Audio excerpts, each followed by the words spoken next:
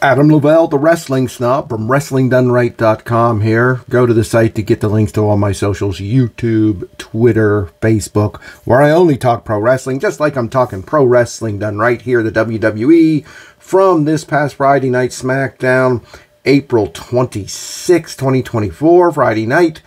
This next segment kicked off with Bianca Belair being introduced, coming out in the midst of a roaring crowd. Now, I'm going to admit to you, I didn't love Bianca Belair for some time when I got back into WWE. I thought she seemed forced.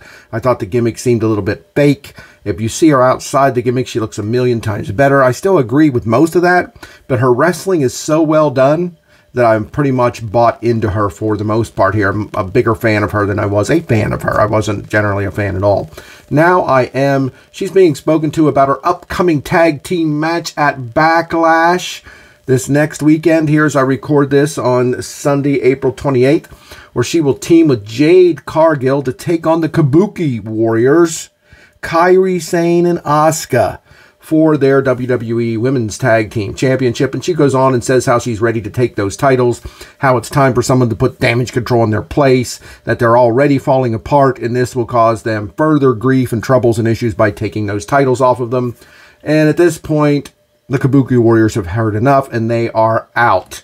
Kairia and Asuka holding their titles aloft, getting in the face of Bianca Belair. Now, there's no physicality here, but it's just a little taunt to the audience of what they're going to get. But of course, Jade Cargill makes her way out because she's not going to allow anything to happen, and if it does, she's not going to let it be 2-on-1. So they're in each other's faces. Again, the titles are being shoved in the faces of Belair and Cargill.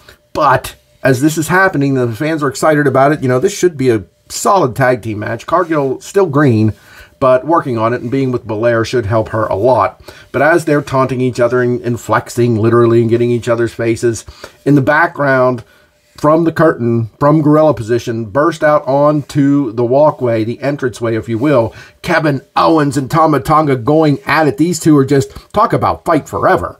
Not a big fan of that chant, but these two have just non-stop brawling since several segments ago. They make their way to the ring. Solo Sikoa is there, and now the double team is on. Bloodline taking out Kevin Owens. Kevin Owens is too stubborn for his own good. This is a 2-on-1 attack. Normally, I told you Bloodline gets their own segment, but since they burst on to this segment with the women tag team title discussion, I threw them in this segment because it started in this segment.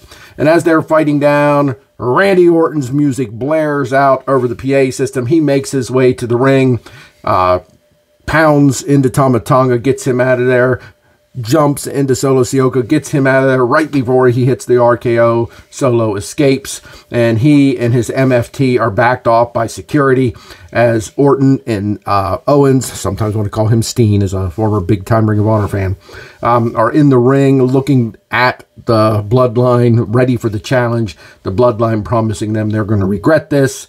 And this whole segment was hype for Backlash, and I thought it worked great. The tag team matchup, the women's tag team matchup, should be solid. Hard to pick a winner in that. And this matchup here should be Katie bar the door insanity. Kevin Owens and Randy Orton taking on the Bloodline. I mean, that should just be a wild brouhaha, if you will. Nothing much to say about these two segments other than they worked. They did their job. This is what Wrestling Done Right is. You want to use your television spots to promote your pay-per-views or PLEs in the PLE, the Paul Levesque era. Great job here again, Triple H.